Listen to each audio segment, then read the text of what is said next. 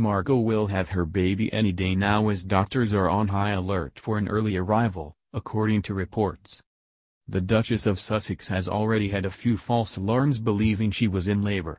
A Kensington Palace insider told New Idea, Meghan and Harry, and the entire palace, are on high alert because doctors have said that this baby could come any day now.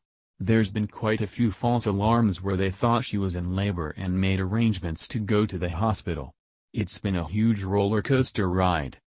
At one point they even made an emergency dash to the hospital in the middle of the night thinking Meghan was in labor, only to be checked out and given the all-clear.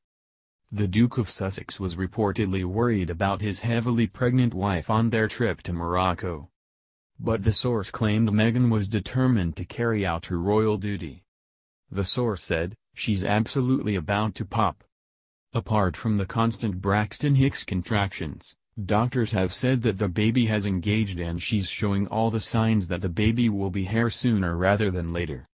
Traditionally, royals have said the baby's arrival is further along than the real due date. The Duchess of Cambridge's first baby, Prince George, arrived 2 weeks late, meaning his arrival coincided with the palace's official date, reports suggest. The source added, even though the official palace statement said the baby wasn't due until April, the actual due date is a few weeks before that. Senior royals just wanted to give Meghan and Harry a bit of breathing room with all the attention on her pregnancy. Recent reports have claimed Kensington Palace tweeted an official statement to say that Meghan was in the early stages of labor in a post that was later deleted. The Sussexes will welcome their first child together in their new home, Frogmore Cottage in Windsor. The house will reportedly feature eco-friendly paint and a gender-neutral nursery. Palace officials have said Meghan and Harry's baby is due in April or May.